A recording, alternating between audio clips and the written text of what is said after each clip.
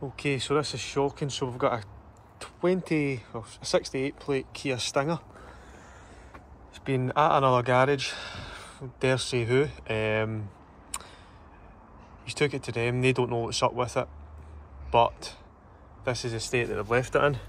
So the glow plugs, first of all, when I came and cranked this, all the injectors, they'd all been cracked off, the plugs were all off them.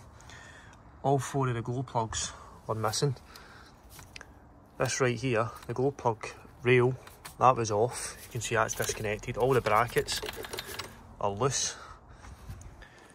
Absolutely shocking. So we've got down to the reason why this isn't starting.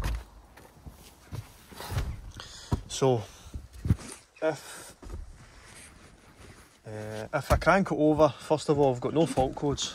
So that's obviously where, sorry my phone was flipping a bit there, that's obviously where they've went wrong. So right now we're looking at, I'll just turn that ignition on, we're looking at DPF pressure. If we go off of that, what I want to do is I want to change that to bar.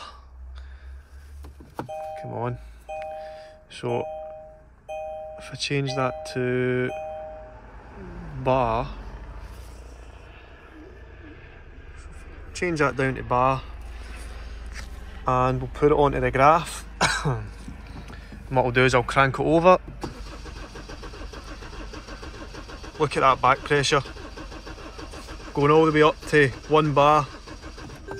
That DPF is block solid.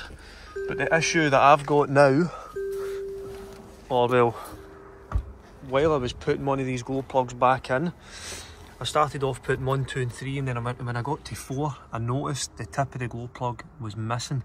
Now the issue that we've got is, was that glow plug already broke, or has it broken inside the cylinder causing other damage? I mean, it turns over fine, relative compression is good, but that is the worry here. Do we stick some DPF cleaner through it and it comes back with, well, engine damage on cylinder 4 because of that glow plug tips came off? Or have the garage that have took the glow plugs out originally, have they snapped it?